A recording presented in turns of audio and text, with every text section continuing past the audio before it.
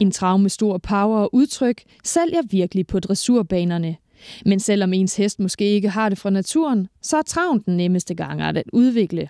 Generelt set, så for mig er det ikke så vigtigt, at en hest har en fantastisk grundtrav. For mig er det vigtigst at have en god skridt og en god galop. Fordi de 2 gangarter kan du meget svært have indflydelse på. Traven, den kan du have utrolig meget indflydelse på.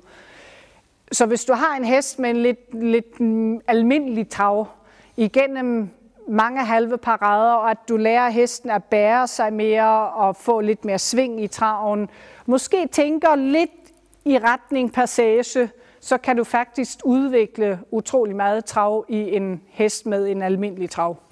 Så kan man, når man traver rundt, så kan man have trav og trav.